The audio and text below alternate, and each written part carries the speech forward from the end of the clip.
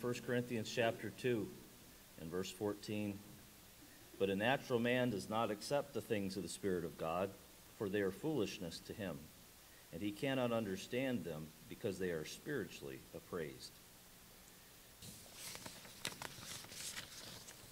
Let's stand and sing together, Rejoice, the Lord is King.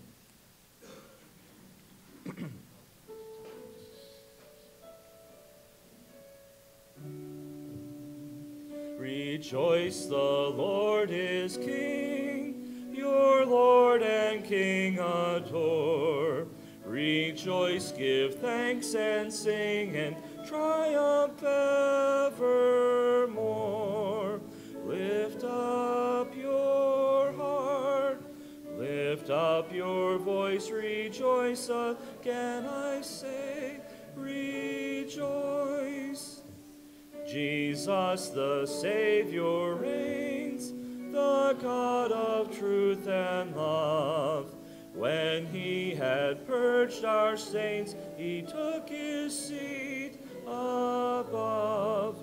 Lift up your heart, lift up your voice, rejoice again, I say, rejoice. His kingdom cannot fail, he rules o'er earth and heaven.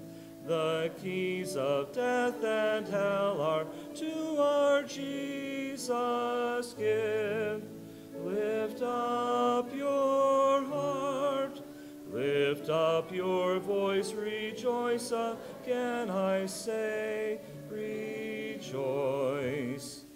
Rejoice in glorious hope, our Lord and Judge shall come, and take his servants up to their eternal home. Lift up your heart, lift up your voice, rejoice again, I say, rejoice.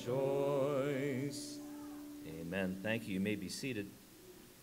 Our scripture reading this morning is found in 1 Corinthians chapter 2. I'll be reading verses 6 through 13. 1 Corinthians chapter 2, beginning at verse 6.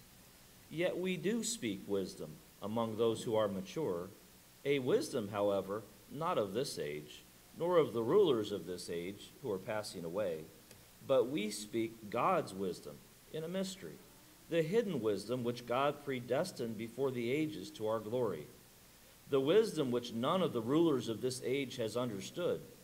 For if they had understood it, they would not have crucified the Lord of glory. But just as it is written, things which eye has not seen, and ear has not heard, and which have not entered the heart of man, all that God has prepared for those who love him.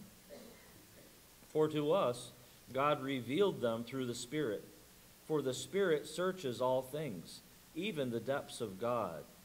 For who among men knows the thoughts of a man, except the spirit of the man which is in him? Even so the thoughts of God no one knows, except the Spirit of God. Now we have received not the spirit of the world, but the Spirit who is from God, so that we may know the things freely given to us by God, which things we also speak, not in words taught by human wisdom, but in those taught by the Spirit, combining spiritual thoughts with spiritual words. And thank the Lord for his word this morning. As we continue in song, Come Thou Almighty King.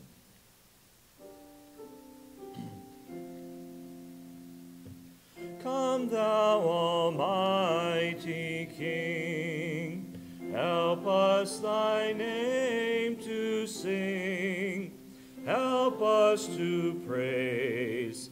Father all glorious, o'er all victorious, come and reign over us, Ancient of Days. Come thou incarnate Word, thy mighty sword, our prayer attend. Come and thy people bless, and give thy word success. Spirit of holiness, on us descend. Come, Holy Comforter, thy sacred witness bear in this glad hour. Thou who almighty art, now rule in every heart, and ne'er from us depart, Spirit of power. To thee, great one in three, yes, praises be, and evermore. Thy sovereign majesty may we in glory see, and to eternity love and adore. Amen. By the way, be praying for Kareth. Her back is spasming terribly this morning. That's why she's not with us. And she was to have been our special music. So children are dismissed to junior church at this time. And maybe pastor for once in his life will actually be done at quarter of. Might just happen. I wouldn't hold my breath or anything, but it might happen.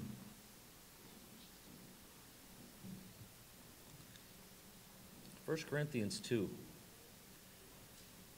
Paul has been talking about, tongue-in-cheek, wink, wink, man's wisdom, in quotes, and God's foolishness, also in quotes.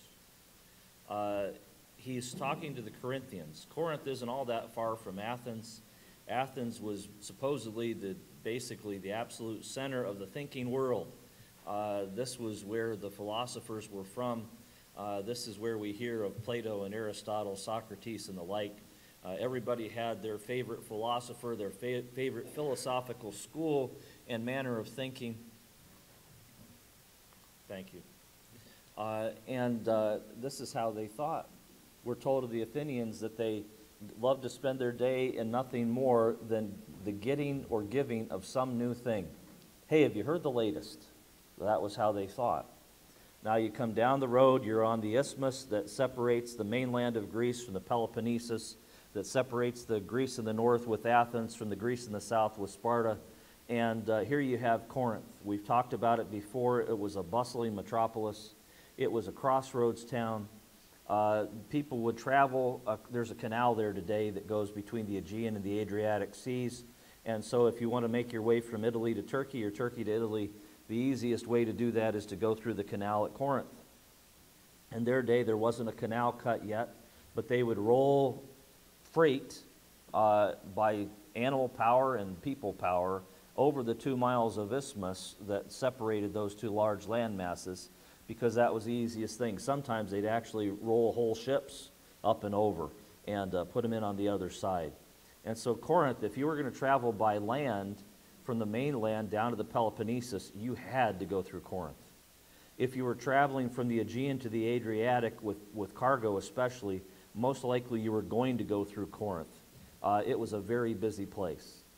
And so it was a major hub as far as shipping went, as far as foot traffic went. A lot of money was to be made there with people coming and going, but a lot of sin existed there as well. These were people that had their own way of thinking, and it was warped. We're going to find out as we keep going in our study that they were in a mess because they had the idea that it didn't matter if you did the right thing, it mattered that you knew the right thing. It was about what you knew and not what you did, which is counter to Scripture. Scripture tells us to whom much is given, much is required. It tells us to him that knows to do good and does it not, to him it's sin. And so that's the right way to think. Corinth, they had it all about what your thinking was. I remember our president at Bible college talking about dead orthodoxy. What he meant by that is this. We knew the truth. We knew all about the truth. But were we living in accord with the truth? Did our lifestyle agree with the truth of God's Word that we were spending our life learning?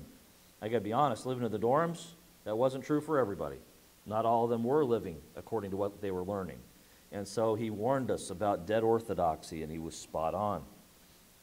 So after Paul, has kind of beat up man's quote-unquote wisdom and talked about God's foolishness that's wiser than men and his weakness that's stronger than men, here he comes with the word yet. He's continuing and making a slight change here. He says, yet we do speak wisdom among those who are mature. The King James uses the word perfect. When we think of perfect in our current usage of the English language, we tend to think of without flaw.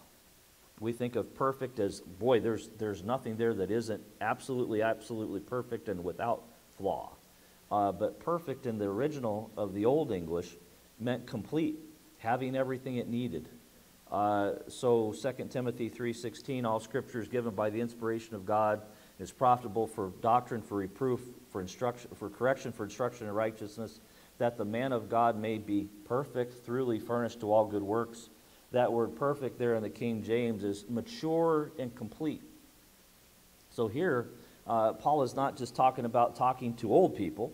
He's talking about spiritually mature people.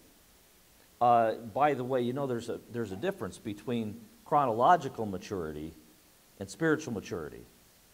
One of my dad's favorite lines is, it's the difference between 50 years of experience and 1 year of experience repeated 50 times. Chew on that a little. You remember what God did? You know, I remember as a kid being shocked when I realized that you could walk from Egypt into Canaan land in a couple of days. Even with the large group, it shouldn't have taken but a couple of weeks. And it took them 40 years. And I kept studying and realized, you know, what you all know by now, that the 40 years was wandering in the wilderness, taking another lap around Mount Sinai until they learned their lesson. They were doing the same thing over and over and over. If you keep getting the same results, if you keep coming against the same predicaments, if you keep feeling the same hurts, if you keep stumbling in the same place, maybe there's a lesson that you need to learn so that you can move on to what's next. Take a long look at God's Word.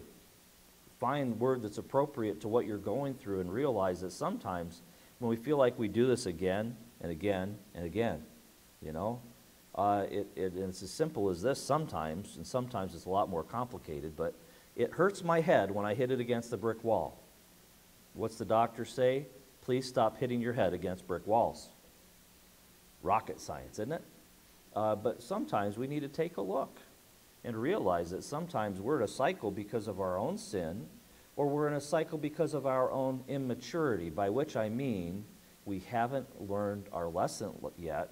We haven't changed our practice yet to match up with who God is and what He wants of us. And so, generally speaking, you know, I'll just use one example, a silly one. When we were out in Western New York in my first church, we signed up for Dish Network. They sent me a young man right out of school. He looked around the church's house sat on 2 acres. There were about 3 trees on 2 acres. And he looked around, he says, I don't have line of sight. I can't do it. No, I can't mount it. You can't have Dish. I'm sorry. So I called them and I says, could you please have somebody double check this?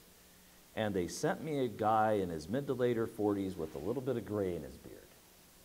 And he looked around and he's like, that kid must have had a date. That's what he says. I can take care of you. And he did. And then we moved here.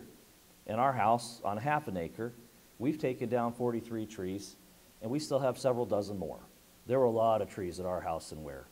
And again, Dish Network sent me a young guy to put up my dish, and he looked around my house and says, I can't put it anywhere. I don't have line of sight. And so they sent me another guy. This fella was Eastern European. I think he was a Russian fella, again, with a gray in his beard. He looked around. It took him half the day to do it, but he got a dish on my house, and it worked fine for years. Sometimes, you know, age is preferable. I kind of like it when I talk to people that have some years on them. You know, if I have an opportunity to hire somebody with some experience, I like to hire people that have experience. Sometimes I hire carpenters that are better than me. I like that a lot. It works well. It's my preference. But the bottom line of it is, usually with age comes maturity, but not always is it that way. Sometimes we have young people that outshine us because they have dedicated themselves to learning of the Lord and following Him. And sometimes we have older folks that are repeating that same year of experience over and over and over again. So he goes from denying earthly wisdom to describing God's wisdom.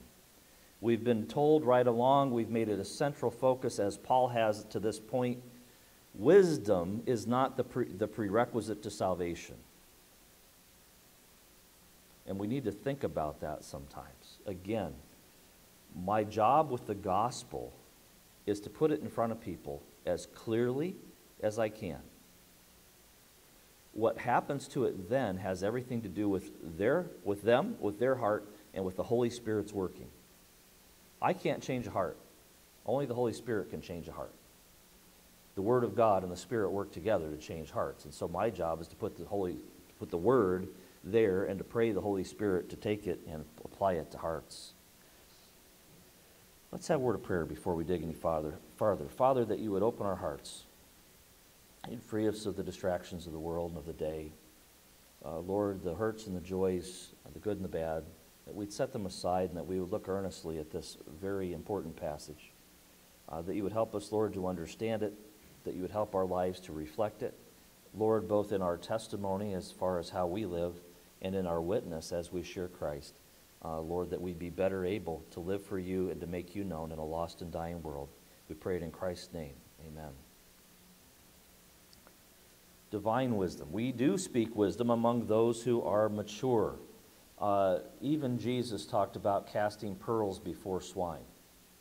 Now, I don't know how many pigs you have around here. I'm from Indiana. We grow corn, and corn grows pigs, and so they're everywhere. Let me tell you how a pig would see a pearl. A pig would see a pearl and say, sweet corn, and down it would go with the rest of the corn. That's how a pig would treat it. And the Lord said, don't cast your pearls before swine. Does this mean we don't share the gospel with people we don't deem worthy? No. But it means we don't continue to hit our head against the wall of continually putting it there when it's rejected over and over and over again. I've had so many people where I've had an opportunity with them once and they've rejected me, but there was a day later where they listened to what I had to say.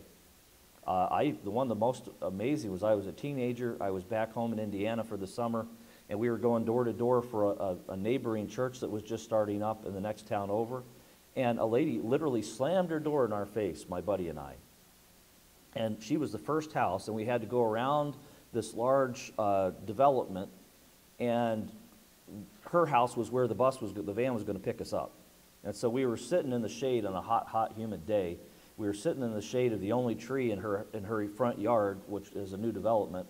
And she saw us out there, and she hollered to us, and she had us come in. I thought she was going to say, get off my lawn. She said, I'm sorry I treated you so terribly. Please come into my house for lemonade and cookies. By the way, that's what they mean by Hoosier hospitality. It's real. But we had an opportunity to talk to her about Christ because after seeing us out there sweating, taking the message door to door, she softened up about it. Sometimes it's years and years later that somebody softens up about it. But we have to realize that there's a place to put God's word. We want to teach mature people who are able to take it to heart and live with it and put it to work. God's wisdom is hidden, verse 7. This, by the way, a wisdom, however, not of this age, nor the rulers of this age who are passing away. Amen to that, huh? I was saddened to see on the news even this weekend that there's been a study done by the National Archive that the National Archive is racist. So the National Archive says that the National Archive is racist. And their reason for that is in all of the things, and the National Archive is where the original Constitution sits, the Declaration of Independence is on display there. That's what we're talking about. And it's racist because it has too shiny a view of the starting of America. Praise the Lord for America. Praise the Lord for people who wanted religious freedom. I say again, read a book. Dig into the wonderful history of our land, and you'll have something to stand on. But if the currents of this age are what you're trusting for truth, you're in big trouble because the currents are pretty warped right now. You've got to get into the Word of God, and you've got to know something about where we came from in all respects. This is not of our world or the rulers of the world. They're passing away. Verse 7, but we speak God's wisdom in a mystery, the hidden wisdom which God predestined before the ages to our glory. The word is mysterion. It's shutting the mouth. It has the idea of something I'm not going to tell. You know, somebody has a secret and they're not going to tell. A number of the young ladies in our church have befriended my daughter. And some of them have given her little secrets, like the gender of a baby or a baby name. And her mother and I have tried with torture and pry bar and bribe to get the baby names. And little sister won't talk. She keeps the mystery. She keeps her mouth shut. So mysterion is keeping the mouth shut, keeping the secret, keeping the mystery. This was a mystery that was kept all through the Old Testament age. There's little hints to it. We can see it with our 2020 hindsight and looking rearward. We can see Genesis 3:15. We can see 2 Samuel 7 and God's covenant with David. We can see Genesis 15, his covenant with Moses, or with Abraham. We can see little hints in the Psalms and in the prophets at the coming of Jesus and that he was coming to die. But looking forward, none of the prophets got that out of it. They were all shocked when Jesus was crucified. That wasn't their picture of Messiah at all. The mystery has been kept. God's true wisdom, once silent, is now revealed to believers. Turn with me, if you would, to Matthew chapter 11. Matthew chapter 11 and verse 25.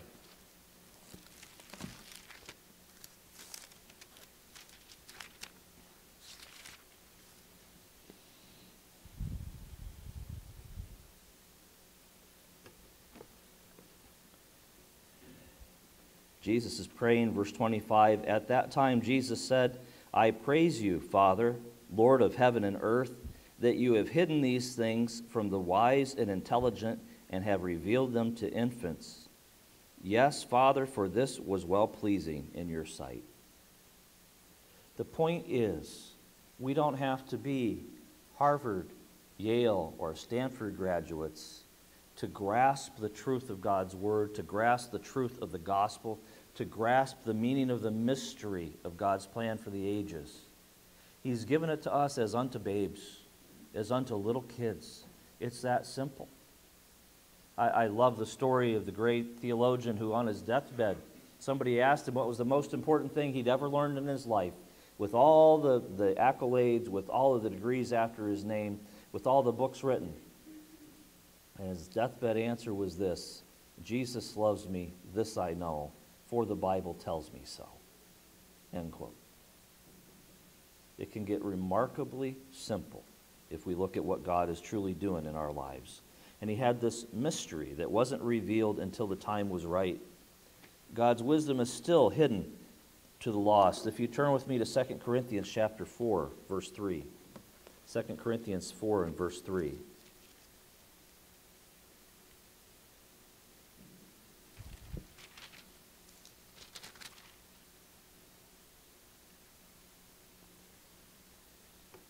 And even if our gospel is veiled, it is veiled to those who are perishing, in whose case the God of this world has blinded the minds of the unbelieving, so that they might not see the light of the gospel of the glory of Christ, who is the image of God.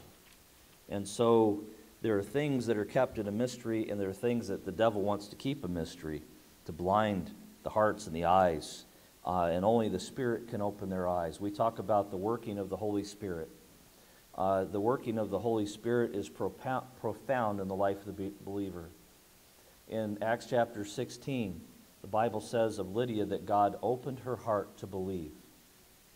We talk about the call of God to salvation and whether there is such a thing as the called or election.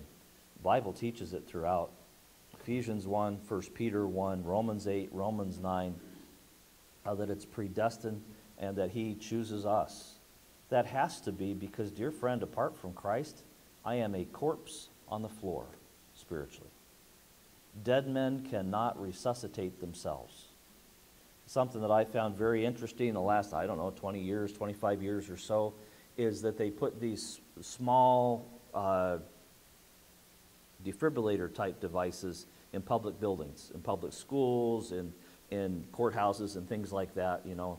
In case of fire, break glass. Has been in case of heart attack, break glass. Pull this thing out, and you can zap, if you know what you're doing, you can zap somebody, zap their heart back to function, and therefore zap them back to life. But you know what you can't do?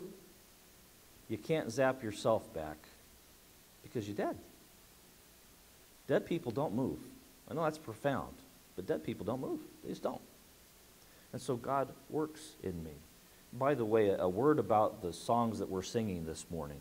They're songs about the Holy Spirit. I got to be honest with you, our hymn book doesn't have enough in it about the Holy Spirit. And virtually everything in the hymn book about the Holy Spirit needs a little explanation here and there. If you're here today and you've trusted Jesus Christ as your personal Savior, I can say without doubt, the Holy Spirit is in you. He doesn't go anywhere and come back. He is in you. The Holy Spirit indwells us at the moment we trust Christ.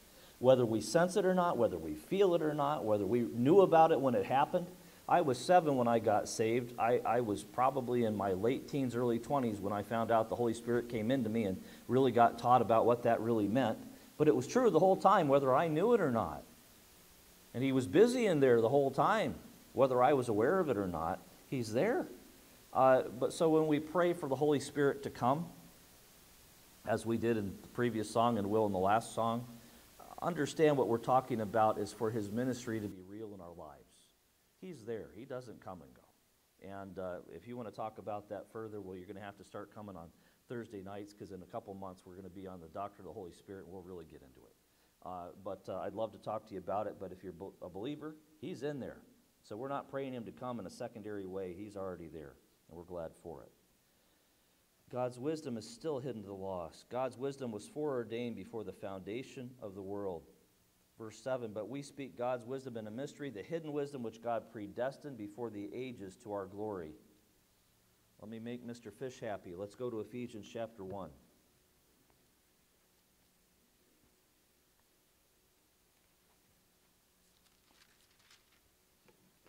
For our purpose this morning, we're going to hit and run, and we're going to pick a verse.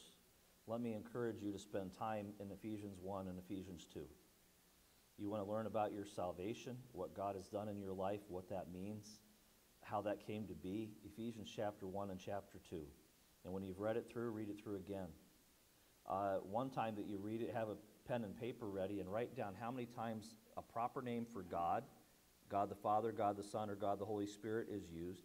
Write down again how many pronouns that refer to God, Father, Son, or Holy Spirit are used. And you're going to see that, especially in chapter 1, references to God, references to all three people, three persons of the Godhead, the Father, Son, and Holy Spirit, are all the way through that. It is drenched in them. And personal pronouns. My salvation was planned by God the Father. It was purchased by God the Son. And it was made real to me by God the Holy Spirit, who opened my heart to the whole thing. Verse 4, just as He chose us in Him before the foundation of the world, that we would be holy and blameless before Him in love. God chose me to salvation before Adam and Eve sinned. Think that one through a little bit when you got some time to really head scratch. He chose those of us who have trusted Christ. He chose us in Him before the world began, before the foundation of the world. Therefore, even before Adam and Eve sinned, He was ready for it. He had chosen us long before. To our glory. That's an eschatological certainty. Now, forgive me a word like that. Part of it is I got to make things fit in that little handout you've got. Eschatology is the doctrine or the study of the last things. So predominantly that's Daniel and the book of Revelation in our Bible, but there are plenty of other references. That's what eschatology is. And eschatological certainty means in the end of time, it will happen. We will be glorified. Amen? How wonderful that'll be. I don't know about you, but I'm so tired of fighting me. I've used the illustration before. I don't know if I've done it on a Sunday morning or recently, but one of my deacons in my last church was an older fella.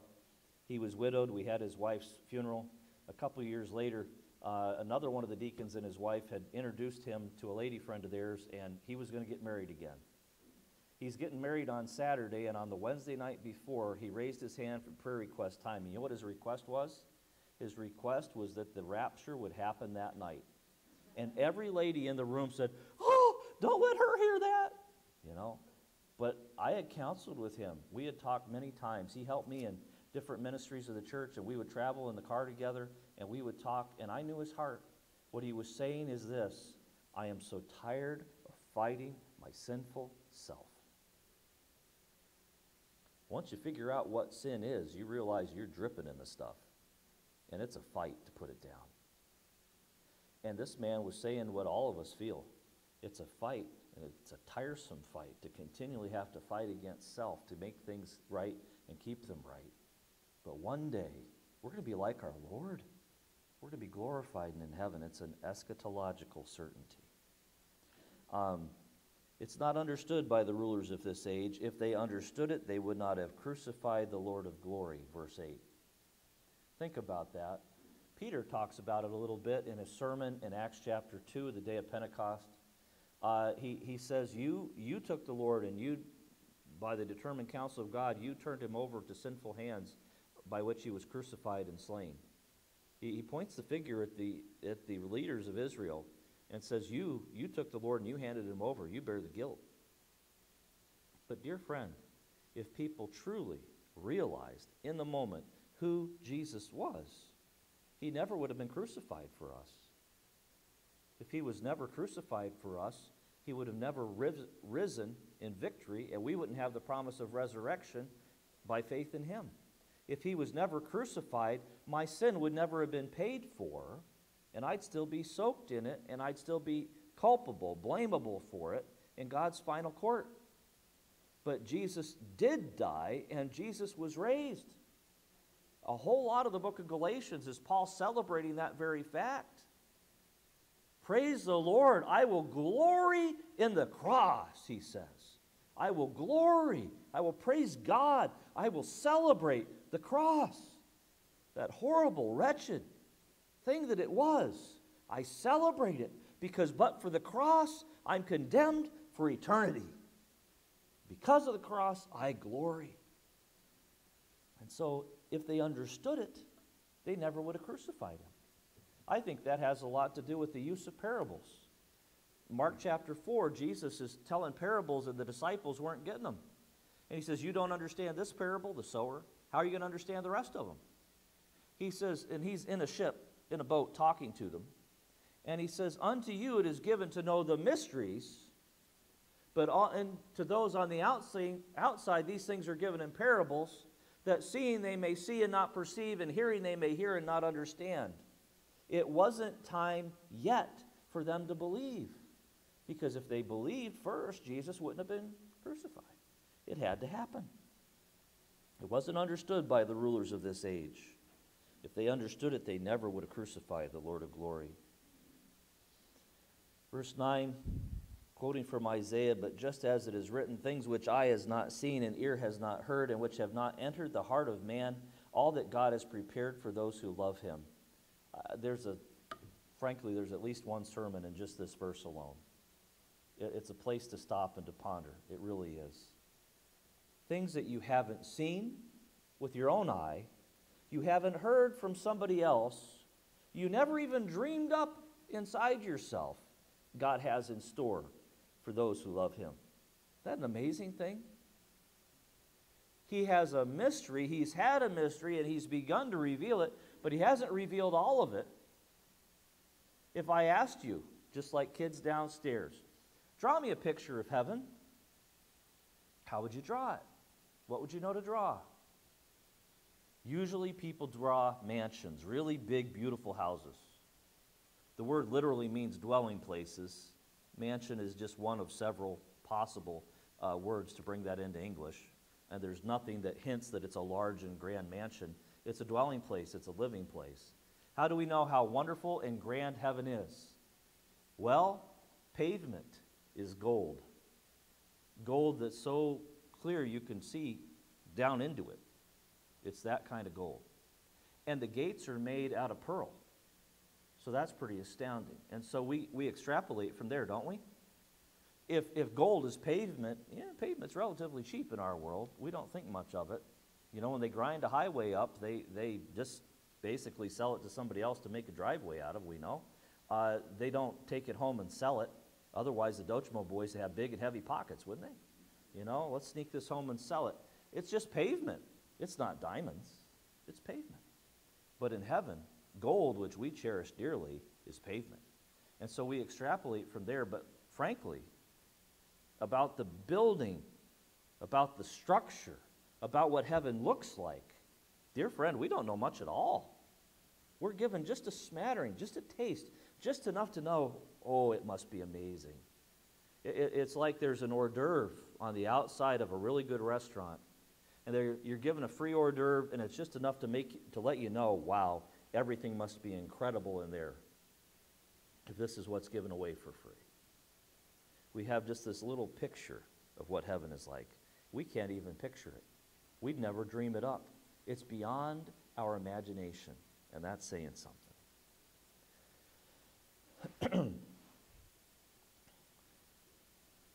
We find in this passage the distinct truth that it takes one to know one. Maybe a little more precisely, like is known only by like.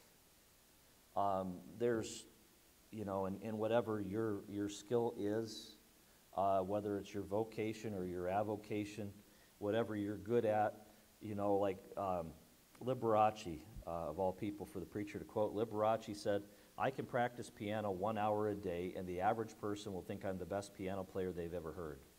I can practice the piano 3 hours a day, and accomplished piano players will think I'm the best piano player they've ever heard. But to play my best requires 5 to 6 hours every day. You see, there were people who could judge. Me, you know, I hear somebody play the piano, and I quit after 3 months of lessons. I couldn't even play You Mary Had a Little Lamb. And so I'm impressed when somebody can play it. And when Debbie sits down and she plays all 4 parts of a hymn at the same time with 2 hands, man, that blows my mind. I don't know how they do it. And then, you know, when people get at it and can play an arrangement, I'm in awe of that. But someone in their peer group would have something to measure by. For us, excuse me, like is known by like. We understand what we understand. It does take one to know one. And so in positive and negative ways, we see ourselves in other people and we understand them in the places where we overlap with them. Here, for to us God revealed them through the Spirit, for the Spirit searches all things, even the depths of God. For who among men knows the thoughts of a man, except the spirit of the man which is in him? Even so the thoughts of God no one knows, except the Spirit of God.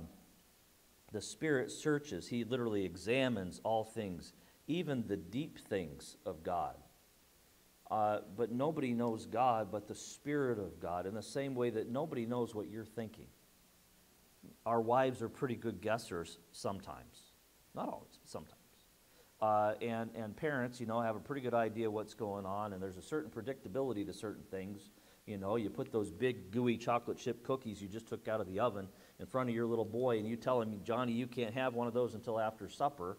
Now I'm going to the market for milk. You can see the look in Johnny's face. He really wants that nice gooey chocolate chip cookie because it's human nature. We can see a little, but dear friend, we don't know what's in somebody's heart, do we? People can fool us. They can flim-flam us. It's you know, you have to trust people to live in this world, but it can get taken advantage of pretty easily, and we've lived long enough, most of us, to know that and to know it well. The Spirit is the teacher. John 16:13, Jesus tells the disciples, when He, the Spirit of truth, has come, He will guide you into all truth. He will bring to your remembrance the things that I have taught you. It's pretty amazing when you think about it. Night and day for 3 years, the disciples were with Jesus. They heard Him preach, they heard Him teach, and they heard Him do both of those over and over and over again. They saw Him heal people, and you would think it would kind of run together after a while. But the Holy Spirit came upon them, and the Holy Spirit guided them into the truth. He helped them to remember what Jesus taught them and to remember it well enough to write it accurately in His Word. We've been studying that on our prayer meeting night. Inerrancy is the Bible is free from error in the originals. In the original Greek and Hebrew, it is free from error, period, dot. And that is assured by the Holy Spirit superintendence. And so Matthew was a tax collector. He talks about money more than any of the other gospel writers. Luke was a doctor. He talks about physical things more than any other writer. Peter and John used fishing references. Matthew did not. Those sorts of things. They wrote based on who they were. But God used that because the Holy Spirit superintended it. The Holy Spirit teaches. The Holy Spirit searches the thoughts of God himself. That word deep can be literally deep, like deep water. It can be like Romans 11:33, figuratively, the depth of God's attributes and gifts. Oh, the depth of the riches, both of the wisdom and knowledge of God. How unsearchable are his judgments and unfathomable his ways. For who has known the mind of the Lord, who became his counselor, or who has first given to him that it might be paid back to him again? I kept going on that verse there with 34 and 35. Who has known the mind of the Lord? Who knows what God's thinking? Anybody? Nobody. Not at all. Who's his counselor? Is there somebody that God goes to for advice? There'd be no one. No one could begin to be God's counselor. I praise the Lord for mentors. I praise the Lord for pastors that I can call up and I can ask questions. I praise the Lord for theologians that I can call up and I can ask questions. Oh, what a blessing that is. It was nice to have a couple of them here in person on Sunday last week, my dad and my father-in-law. But there's a long list after those two men of men that have made themselves available to me, and God bless them for it. I'd be lost without them, especially as a young pastor. Man, I had these guys on speed dial. What a blessing. But God has no such counselor. God doesn't have or need a mentor. Nobody could possibly measure up to that. Or who has lent God something and waited to have it paid back? That's really what the end of that verse is talking about. Who has first given to him, God, that it might be paid back to him, the lender, again. I mean, we've lent ourselves money. We have people that owe us this, that, and the other thing. But anybody ever lend something to God that God's beholding to somebody? God isn't beholden to anybody. God is God. He's above all and everyone else. And so like is known only by like here in verse 11 is the Spirit of God knows the thoughts of God. He knows the inner workings of God's mind. He knows the feelings of God's heart in the same way that my inner self of self is the only person, the only thing that knows what I'm thinking or how I'm feeling or what's really going on between my ears, if anything at all. He's trying to give it to us in a way that we can understand it. The Holy Spirit understands God's thinking in the same way that my immaterial part, that voice inside my head, my real self, is all that is, knows my thoughts like nobody else does on the outside. That I think the best that it could be explained to us. Only the Spirit of God knows the thoughts of God. Verse 12, now we have received not the spirit of the world, but the Spirit who is from God, so that we may know the things freely given to us by God. The Holy Spirit has been given to us so that we can understand. And what he's going to come to and spell right out is without the Holy Spirit, we're not going to get it. We need the Holy Spirit. We've talked about it before, even recently when we're talking about wisdom and foolishness in the previous chapter. Sometimes we share spiritual things with people and they glass right over. It's like an invisible force field went up in front of their face. And it's like it all just travels right over their head, like it's inside a wind tunnel and it's being redirected. But sometimes, oftentimes, that's merely the fact that they don't have the author of Scripture, the Holy Spirit, inside of them. When we have the author, oh, what a wonderful, beautiful thing that is. A couple times in my life, I've had a class or a seminar where the person who wrote the book that's being discussed is the person leading the class or the seminar. What a treat. You can ask a question. You can get a clarification. You can come to understand something and you don't have to guess at what they meant. You can ask them. What a wonderful treat that is. And dear friend, each and every one of us as a believer with the Spirit in our heart and the Bible in our hand has that exact dynamic going on. The Spirit helps us understand the Word. The Spirit helps us apply the Word. The Spirit takes the Word and makes a change in our heart because nobody else could do that for us from the outside in. And so we don't have the world's spirit, but the Spirit who is from God. By the way, notice the who? That's a personal pronoun. This idea that the Spirit is a part of God or an idea or some ethereal object or something that we can sense, The Spirit is a person. He's a who. He's not a what. We may know the things freely given to us by God, which things we also speak, not in words taught by human wisdom, but in those taught by the Spirit, combining spiritual thoughts with spiritual words. He says we speak these things from the Spirit, not in human wisdom, but in those taught by the Spirit, combining spiritual thoughts with spiritual words. This is a difficult passage. This is a difficult pair of words here. And I give you the marginal reading for the New American Standard. The NIV is somewhat similar in how they take it, and there are several other choices. The word is synchronantes or syncrino, to join fitly or to combine. To synchronize is a word that comes out of that. It's not the same, but it comes from it. And so the meshing of gears together that are synchronized to do their job, to put them together so that they make sense that way. And then pneumatikoi is spiritual. Typically, it speaks of spiritual things in general, but it also speaks of spiritual people. That's important when we get to chapter 3, because Paul says, I couldn't speak to you as unto grown-ups, as unto spiritually mature. I'm still speaking to you like babies. I'm still using my goo-goo gaga voice for you. I'm still using my little bitty words, and I'm saying things with a little sing-song to it, you know. My mom was an elementary school teacher, and she never lost that voice. And my family, until we lost her, my family picked on her. A bunch of my cousins were with us. We're in a big old station wagon traveling down the highway. Most of us, half of us anyway, are in our teens, and the others aren't far behind. And it's fall, and we're traveling, and somebody had taken pumpkins and painted faces on them and put them on scarecrows and sat them around a table, and my mom says, "Oh, look, see the pumpkin people, children." And it was her little kid voice. It was her, I'm teaching first grade voice. It wasn't her, I'm dealing with a bunch of, teenagers who are related to me who are never going to let me forget it. But that's what happened. But Paul says, in chapter 3, he says, I'm trying to talk to you as spiritual grown-ups, and I can't. I have to give you milk. You're not ready for solid food yet. It doesn't take kids long to get ready for solid food, does it? They want food. They want to eat. There comes a time where milk isn't going to cut it anymore. You got to start mushing stuff for them because they're hungry. You got to take care of them, and that needs to be us. And we ought to grow, and our palate ought to grow with it, shouldn't it?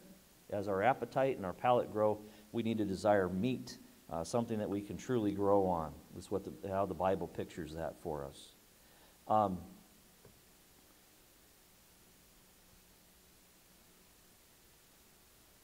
Combining spiritual thoughts with spiritual words, or interpreting spiritual things for spiritual men. I'll be honest, I like the marginal reading better, the New American Standards margin and the NIV margin. The idea of interpreting spiritual things for spiritual men, taking the spiritual truth and putting it together for spiritual men. Pastor Branham and I had great plans for our overlap. We were going to take an afternoon or two a week that I was going to go to Ocam, and I was going to sit down, and he was going to share his heart and get me up to date on people and how he did things here and what he believed about this or that. And we had all these wonderful plans, and God had different plans. And Pastor got sick, and we didn't get much time together. And exactly a month after I slept my first night in our house in Ware, the Lord took Pastor home to heaven. And so there are certain things that I've learned. Most of what I've learned about Pastor, I've learned from you all. That's the way this goes. Certain things, when you come into a man's office, you learn some things. And I liked it when I was going through the desk and I found his stationery. And the letterhead said, Pilgrim Baptist Church, preaching the Bible as it is to people as they are. I like the quote. Preaching the Bible as it is to people as they are. The Bible, is what it is. It's God's perfect truth. And we need to give the plain sense of it. If that hurts somebody, if that offends somebody, we're sorry, but it's God's truth, and we can never apologize for God's truth. It's part of why I love expository preaching, because when I preach a hard passage, Corinthians has a couple. When I preach a hard passage, it's because I'm already done with the passage before it, and I'm not ready for the one that comes after it yet. It's not because I'm picking on somebody that this applies to. It's just, you're there. And so that's a good pattern for preaching, I think. And then the Bible doesn't say that people have to become spiritually mature before they get saved, does it? Matter of fact, it tells us here we can't see spiritual maturity unless we are saved, unless we are the pneumatikoi. We are the spiritual people. We are people of the Spirit is what that word literally means. And so Paul is aiming this to the pneumatikoi, and he's going to challenge them to stop being sarkikos. Sarcophagus, that's an old dead body. That comes from that word. Sarkikos. In other words, he says you are to be spirit people, people of the Holy Spirit, not flesh people. The word there that's karn, chili con carne, with meat, or the carnival is pleasing the flesh. He says he either uses sarkikos or the one flavor or another of carne, but he says you're of the flesh and you need to be of the Spirit. And he's begging and he's pleading with them to think at a depth. He's begging and he's pleading at them to see things God's way and to live an obedient life before God. And so he challenges them throughout. Unsaved people are not the recipients of this revelation. I didn't get it here on the screen, so 1 Corinthians chapter 2 and verse 14. But a natural man does not accept the things of the Spirit of God, for they are foolishness to him, and he cannot understand them because they are spiritually appraised. The natural man doesn't get it. He's not going to get it. He can't get it, aside from the work of the Holy Spirit to bring him to salvation. He's not going to understand it. Elder rule has become quite a thing, even in our type of churches. A lot of churches have gone from congregational government to elder rule. I think they've done it for the same reason it was done in the late Middle Ages. In the late Middle Ages, they started practicing what was technically called the hospital church. What that meant was that you didn't have to be saved to be a member. Now, you don't have to be a saved person to come in the door, amen? We'd love to have the unsaved come in here. That's fantastic. But to join the membership, to be a voting member of a local New Testament church, we have to do our best diligence to be sure that somebody has trusted Jesus Christ as their Savior. Because congregational government is about the Holy Spirit of God showing the will of God through the people of God. And if the people who are voting don't know the Lord, you've got a mess. And so in the late Middle Ages, when come one, come all turned into join one, join all, they realized they couldn't trust the congregation at large to make wise decisions, and so they put some of the older fellas to running the church. Today, elder rule is very similar, and one of the reasons it's popular is because campus churches, where they spread out and one church may have 8 locations, it's hard to have congregational government when your church is divided and there's 12.5% of it in each location. That's pretty hard to get together, and so they just have elders who get together and make the decisions. But we understand and we believe in congregational government, and congregational government has everything to do with the Spirit of God being inside the person who votes. And by the way, most of you don't show up to vote, and you ought to really think about it. We've got a business meeting coming up in a couple weeks. It's a little early this year because of VBS and camp. I think it's July 15th is our quarterly. Come and participate. Come and see how the church functions. Come and practice your membership. We'd like to have you here. But the unsaved don't get it. They can't get it because these things are spiritually determined, spiritually understood. And so here's his assertion. The man without the Spirit, the natural man, does not accept the things of the Spirit of God. He doesn't accept them because they're foolish to him. He doesn't understand the language. Sometimes we fall into a trap. I know I did as a young man, as a teenage kid. I'd hear somebody in another language and I would presume them to be ignorant because they weren't speaking in a way that I understood. Now I realize you talk to some European people, they might know 8 languages. And me, I'm just a dumb American who barely takes care of his English. So my view has changed quite a little bit there. But it sounds like gibberish only because I don't know it. The natural man, spiritual things are gibberish to the natural man because he doesn't have the Spirit within him. He doesn't have, if you will, the decoder ring of the Holy Spirit within him to come to grips and to understand these truths. Neither can he understand them. He doesn't accept them They're foolish to him. He cannot understand them. Why? Because they are spiritually appraised. They are spiritually discerned. To sort a thing out requires the Holy Spirit.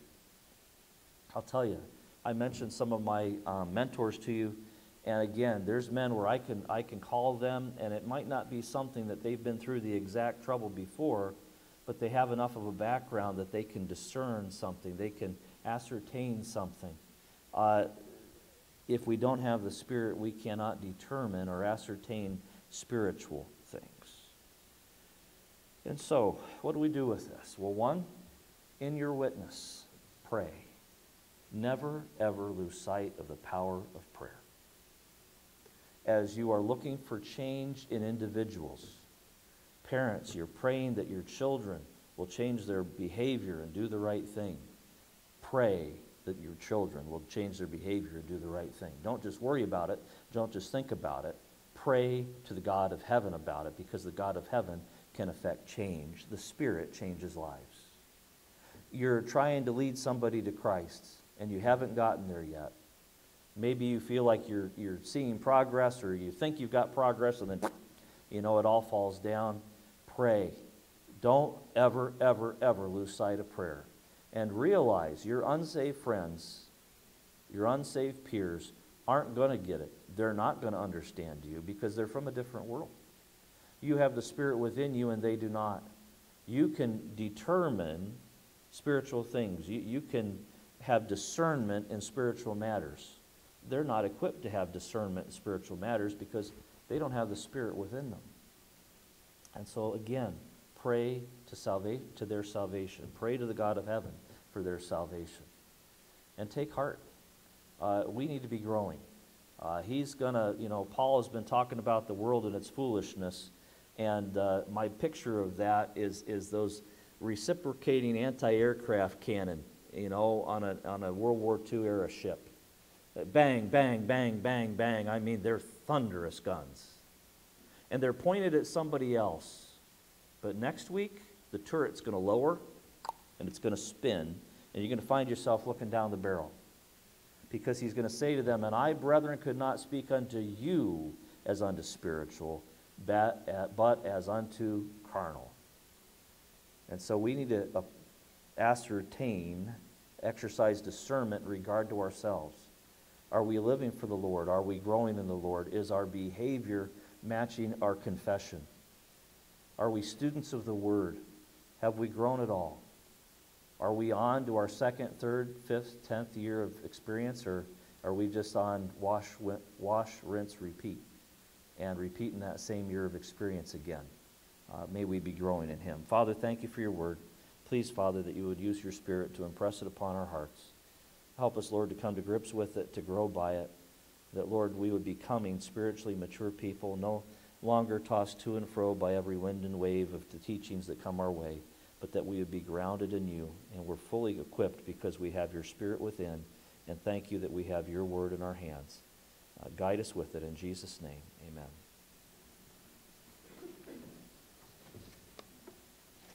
Our closing hymn is one we don't sing an awful lot, but it fits so very well. So whether you sing it or not, think well and long on the words as we stand together to sing, "Spirit of God, descend upon my heart."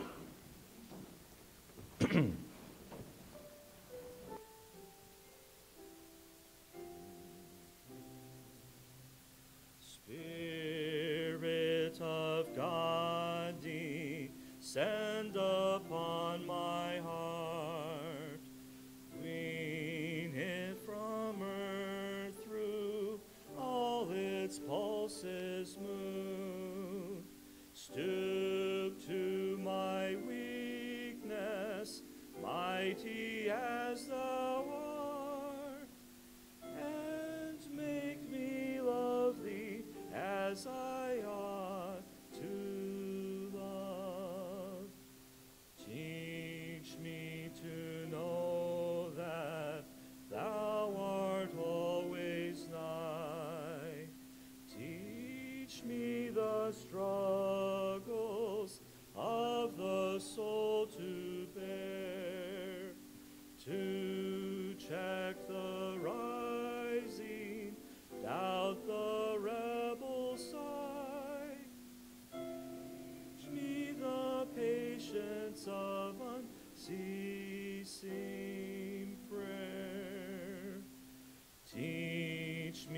to love thee as thine angels love. One holy passion filling all my frame, the baptism of the heaven descended dove, my heart an altar, and thy love the flame. Hector, would you close in prayer, brother?